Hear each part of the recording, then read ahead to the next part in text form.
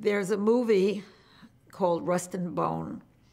A young man is in the mountains in Europe somewhere training to be a boxer, and it's winter and it's snowing. And his young son, who's about 4 or 5 years old, comes up for the weekend, and they're out playing in the snow. And they've been sledding and sliding and skating, and they come to this frozen lake, and they're sliding along on the frozen lake, and their dad turns around to urinate, and he turns back, and he sees the sled out there in the middle of the lake, and he doesn't see his child. So he runs out to where the sled is, and he sees a hole in the ice.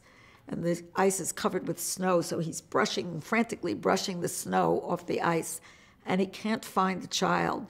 And then he sees the child under the ice, and they show you the child floating under the ice.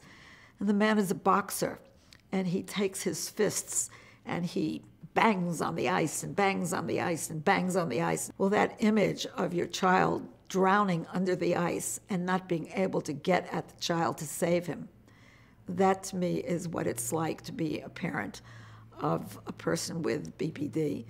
And it's what it's like to be the child of or the partner of. It's the sense of being helpless, of watching somebody in extreme danger, pain, threatened by life, and being unable to do anything about it. But the trick is that the brain does some really clever things. When people get that kind of a feeling, it's very painful, and very often they turn that feeling into a secondary emotion, which is anger, and they wind up being angry at the person with BPD. And that's why this is such a difficult disorder, because sometimes the anger that comes from the other person is because of their feeling of powerlessness and helplessness.